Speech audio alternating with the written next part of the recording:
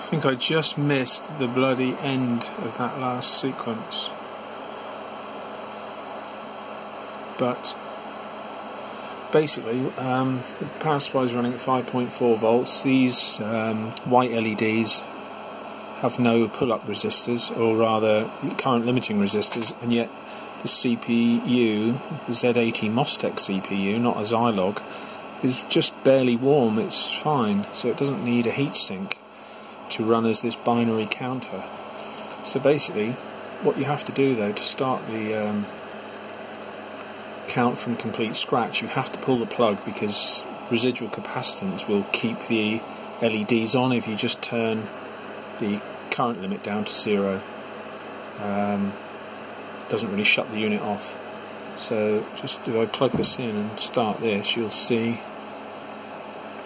get the white full flash at the start. It's locked.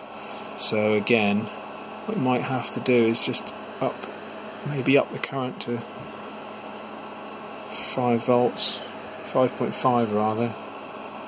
It's a bit finicky, and there we got the initial flash, and then the count starts. So 4, 6, 7, 8, 9, 10, 11, 12, 16, 17, 18, 19, 20, 1, 2, 3, 4, 5, 6, 7.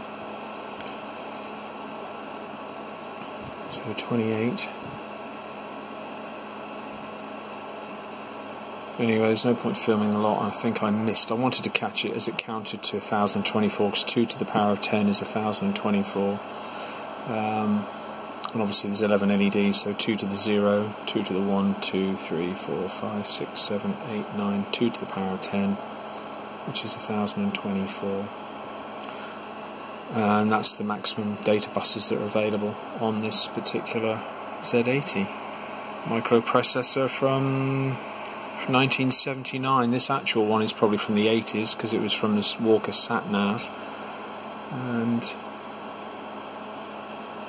But yeah, I thought this unit was dead. These other lights are just read and write, as Julian Illett has explained it all, because he worked it out, obviously going through the whole data sheet. But basically these pull-up resistors here are latching memory address space to 0, so the reader, it can't write back to it, so it's just literally counting these values of the resistors as whether it's high or low. But you said it's all explained in his video anyway. But yeah, it's just a binary counter. It's driven by a 555 timer. This is flashing so fast you can't see it now. This is the maximum I've got for this particular value of resistor circuit, which is, I think he said it was 4 counts of this light, this LED, is counts every quarter of these.